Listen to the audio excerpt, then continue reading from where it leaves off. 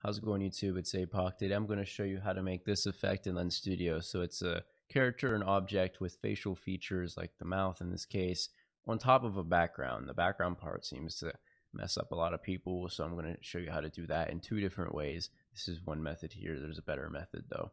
So let's get right into it. We'll make a new project real fast. All right, what's up guys? So first thing to do is click on your camera here, face effects, or you can scroll down, just search for head binding. I'm gonna add that in.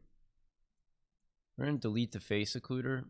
That just like makes it so the head is cut out from the 3D object, but you're probably not gonna want that. And the next thing we're gonna add is our 3D model. So I'm just gonna represent that with a sphere, I guess, or a box. You can see it rotate more, I guess. Put that under your head binding. You can also move this above the effects. You really don't need that effects at all. And see the box is really far forwards. So to fix that, we're going to change the attachment point to first face center. And then we're going to zero out all of these. Just hit tab and you'll switch between them. You can type 0 and press enter. Now the box is attached to my face. We need to just come in here and move it back a little. It's being a little annoying with me right now, but yeah, just move that back a little bit and scale it up. I'm gonna move mine up a little bit as well. Just position it however you want. There you go. It's pretty much on my head.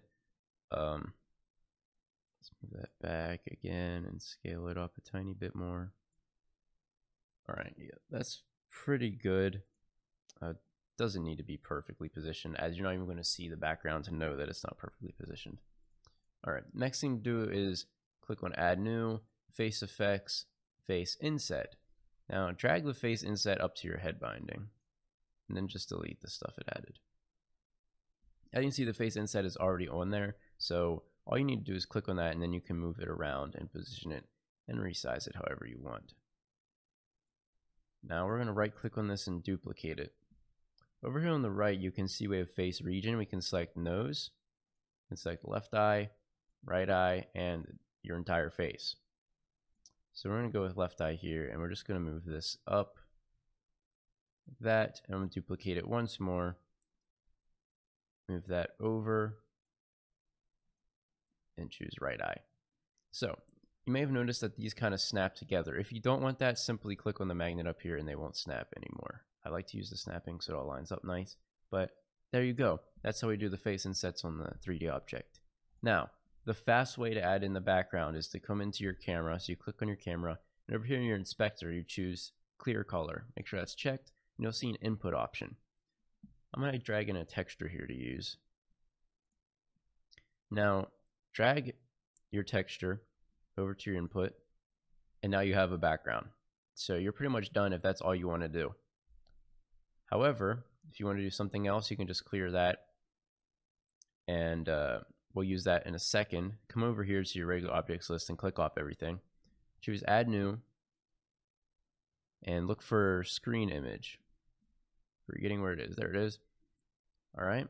Now, on your orthographic camera, you're going to click on the camera, come into your inspector, and look for Render Target. Click on that, Add New, Render Target. Make sure that changes to Render Target 2 or whatever you name it. And now, on your screen image here, you add in your texture. You can also click here and add the texture from the list. Now what you want to do is change your texture stretch mode. But first, click on your original camera, choose the input, and now choose Render Target 2 as your input.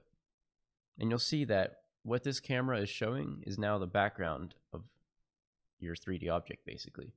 So that's how you control the background image more, because if you're just using the input as the texture, then you can't really control what it looks like. But with this, you can control all the fill modes. So if you want it to stretch, or if you want it to fill and cut, which is probably what you want to do, now it looks way better.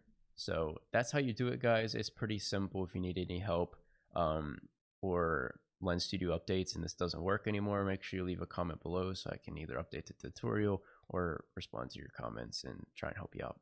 So thank you guys for watching.